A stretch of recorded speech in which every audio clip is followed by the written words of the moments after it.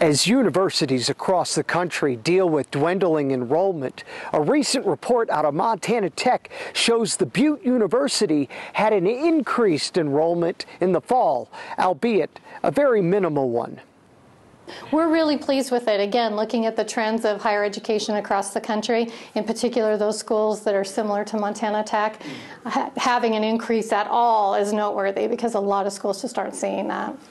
Montana Tech reported an enrollment of 2,339 students, an increase of just under 1% from last year. The university did see an 8% increase in new students and transfer students. Officials are pleased with the 79% student retention rate of freshmen who returned for their sophomore year.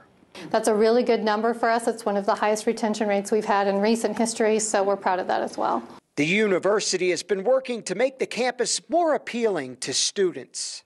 I think it's important, like having activities on campus and having a lot of resources to help students throughout school to pass their classes. In order to increase student retention here, Montana Tech is pushing for more personal interaction with students, something that many students say is very important to them.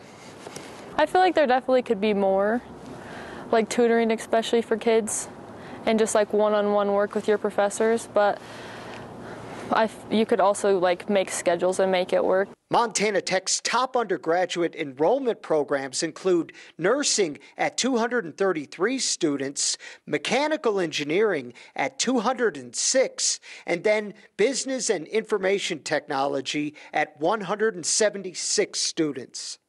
In Butte, John Amy, MTN News.